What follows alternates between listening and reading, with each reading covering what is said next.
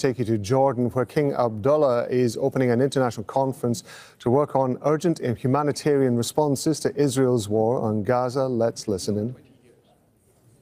The specter of famine looms large. Trauma is ever present, the effects of which the Rafah military operation has already worsened an already dire situation.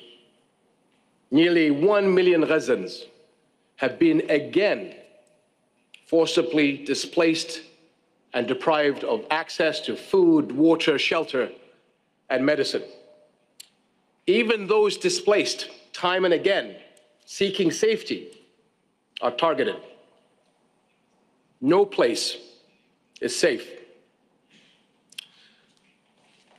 My friends, the international humanitarian response in Gaza has been severely lacking with the delivery. The people of Gaza are not looking to us for platitudes and speeches.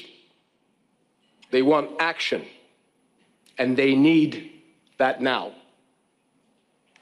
As we gather here today with so much at stake, our immediate focus must go to 4 paramount issues. First, there is a need for a robust mechanism for coordination that engages all parties on the ground.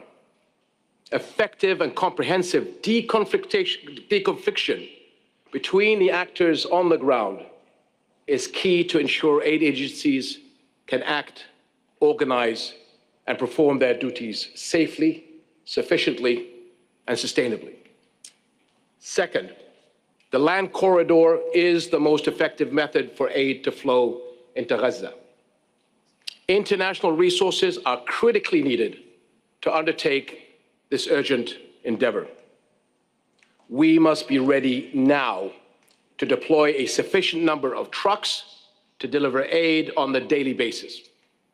Hundreds of trucks are needed within Gaza, and many, many more are needed to effectively operate a sustained flow of assistance through the land routes to Gaza. We cannot wait months to mobilize these resources for action. What we have today is simply far from what we need. Nevertheless, Jordan will continue sending assistance along with international organizations and donors by land despite the impediments. It will also continue its airdrop operations and will consider opportunities to use heavy-lift helicopters to deliver aid for the short term and once there is a ceasefire. Third, the quality and quantity of aid to Gaza is key and is equally important. Medicine, water, and shelter material